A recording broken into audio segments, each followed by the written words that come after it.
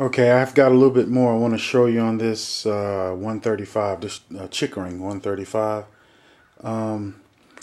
If you want to put a piano in a window, this is what the result will be after some time. It basically deteriorates the paint. And even if you have one of the later model pianos, mainly the Asian pianos, some of the European pianos as well, with the polyester finish, they are much more resistant to the deterioration of the paint, but you still get the fading with them. And I thought this was worthy of putting up because it'll show folks. I get a lot of questions about sun fading or putting it in the window. Should I put it in the window? Should I not? But if you take a look here, kind of see the transition of wear. And let me turn this piano around to the light, and you'll notice here where it begins to transition, where you see where there is no sun that was on the piano.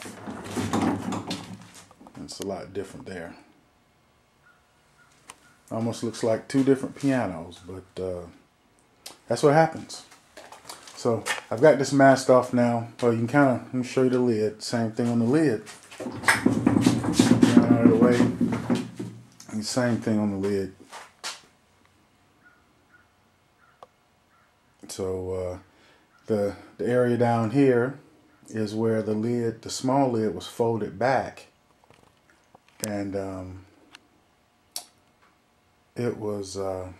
it protected the that portion of the lid, but the top, it was exposed and paint is gone.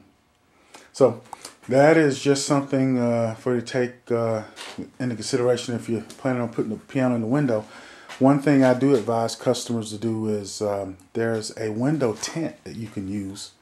You can have your windows tinted, and when I say tint, it doesn't necessarily mean that you have to make them dark, but there's a film that you can put on the windows that will deflect some of the, I think it's UV rays, that is what breaks down the paint. So, but you can look into that. Just do a search and you can find that.